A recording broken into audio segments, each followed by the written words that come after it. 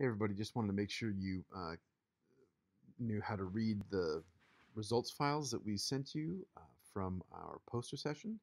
So everybody got a file, and what you'll see is the first little bit is, in this case, there was um, four judges for this particular student. Maybe you had three, maybe you had five.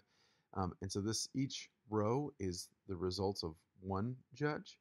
So in this case, and then the rows will alternate between the actual scores, which range from 1 through 5, and then to the right of each of those is an option for the judge to have given you some comments. So most of the times you probably won't. So for example, in this case, for this score with the conclusions clearly described, got a score but didn't get any comment.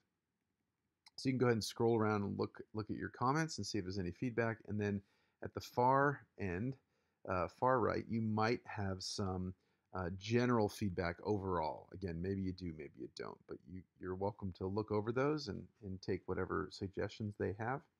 And then on the bottom here is the um, totals of your area. So for example, this first one, this is the average score of your content, of the content questions, average score of the presentation questions, average score of the aggregate overall questions, and this is your total um, uh, points that uh, Dolphin here received.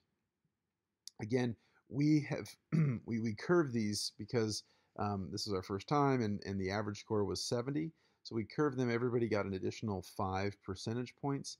And so this score here, this curved score, that's the one that's been entered into the score for you. So there you go. That's how to interpret your scores. And happy to chat with you all about any of those, or Dr. Reinemann's happy to chat with you about any of those.